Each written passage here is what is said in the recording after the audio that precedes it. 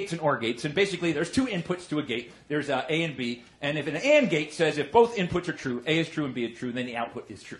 And if either one is false, the output is false. A has to be true and B has to be true. An OR gate says if either one is true, the output's true, and only when both inputs are false is the output false. Not anything funny in there.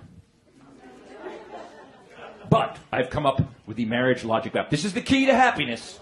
These ladies down there went, oh, we don't like where this is going. This, I'm going to preface this by saying, well, I'll get to it. But I started at the most obvious thing. There's two inputs, Dawn and Laura's, my wife Laura. Okay, if I'm wrong and Laura's right, this is a really easy one. Laura's right. That's simple. Thank you very much. That one seemed obvious to me.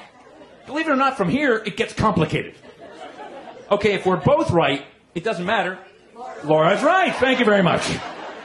That's the key. I would rather be happy than be right. That's what I'm thinking.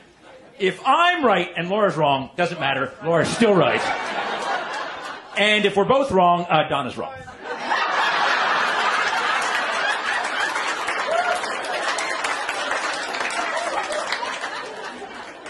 If you're a single guy, take out your phone and take a photo of this. You're going to need to know it someday. I'd rather be happy than be right. That's what I